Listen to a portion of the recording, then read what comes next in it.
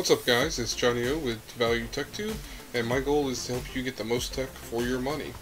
So let's go ahead and jump right into How To Tuesday, and I'll show you how you can actually use a 64GB or larger SD card with your 3DS.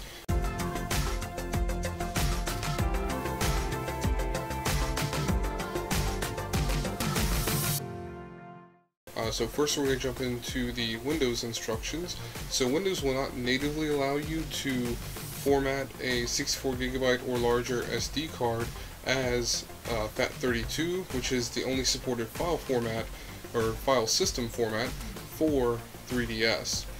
So by default you can only do exFAT or NTFS on a 64GB or larger drive, so we need a extra utility in Windows to help us format as FAT32. It's called Minitool Partition Wizard. We're going to grab the free edition. So I'll put the link to this down in the description below. So you just go down here, click this download link. I've already downloaded it, so I'm not going to do it right now. I've checked this install. This one seems to be free of any kind of additional spyware, adware, anything like that. Be careful if you just do a Google search for it and try and download it from a other site other than Minitool. Because a lot of times what these other sites do is when they re-upload it, they include extra packages in there that include some sort of adware, spyware. So just as you're clicking through the installer, just pay attention before you click next, read what's on the page, so you don't accidentally install any kind of crapware on your system. So once you've got that downloaded and you run the installer, get Minitool installed, we're going to launch the Minitool Partition Wizard. And once you're in Minitool, we're going to locate our SD card. So for me that's disk 5 here, unallocated because I've already deleted the disk.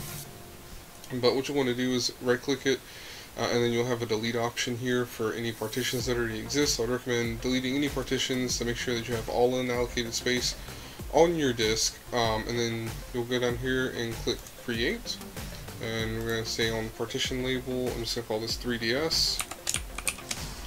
We're going to make it as partition primary. File system, we want to change to FAT32, drive letter is fine, and then we're going to change cluster size to 32 kilobytes. And that's it, you don't have to worry about the rest. Just click OK, and you'll see down here you'll have 2 pending operations, and in order to complete this you'll need to click this apply button in the top left. So just go ahead and say yes, and this will take just a few moments to go ahead and create your new partition. And there we go, all pending changes applied successfully. So I'm going to click OK. Now you can go ahead and close out Minitool, eject your SD card, put it in your 3DS, and you're up and running with a 64GB or larger, if you bought a larger one, SD card. So I know for sure 64GB works. I know I've seen people have 128GB SD cards work. I don't know if anything larger than 128 will work. But so just do at your own risk. If you find someone else who's already done it and it's been successful, you'll probably be okay.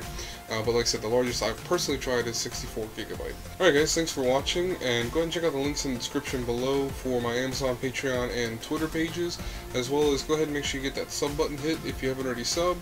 If you are already subbed, make sure you hit that bell icon, and that way you never miss a video of mine. Hit the thumbs up on it if you liked it, hit the thumbs down if you didn't like it, and until next time, I'm Johnny O with Value Tech Tube.